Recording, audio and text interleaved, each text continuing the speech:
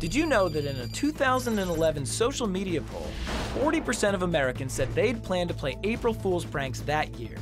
If they'd all followed through, that would have been 125 million pranks in just one day. Pulling pranks has become so popular that some people have turned pro. Meet professional prankster Benji Lanford, known for his over-the-top antics.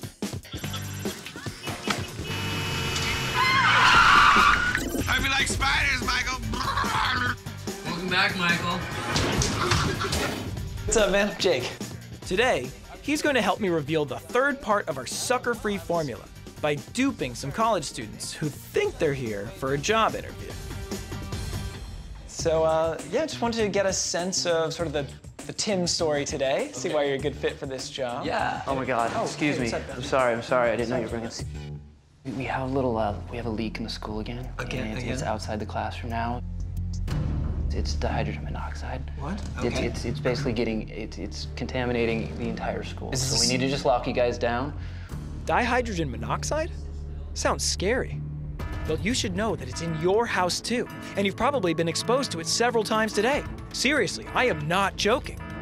What did he say was a... Dihydrogen monoxide? It's this chemical. It's odorless. It's usually fine if it touches you, but sometimes it can be fatal if it's inhaled. But wait, here comes our doctor with an antidote and knows exactly what the students should do. Put it in your nose, please, really quick. Put this in my nose? Yes, please. And you're gonna sip the water. Drink about half that bottle.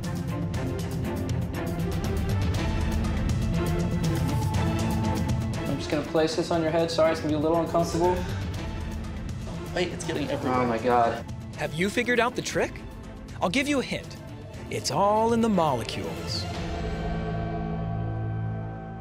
Do you know what dihydrogen monoxide is? I have no idea. So, I'm sorry, there's not actually a leak. Dihydrogen monoxide is the chemical formula for water. So you can take that out of your nose. Can I take Yeah, that? you can take that off your head. Ingredients, dihydrogen monoxide.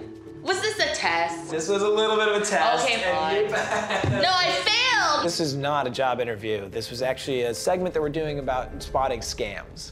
And we're trying to teach people that if you arm yourself with knowledge, you can avoid scams. One of the things that people can do to get through a scam is actually ask a lot of questions. I should have actually asked what dihydrogen monoxide was, yeah.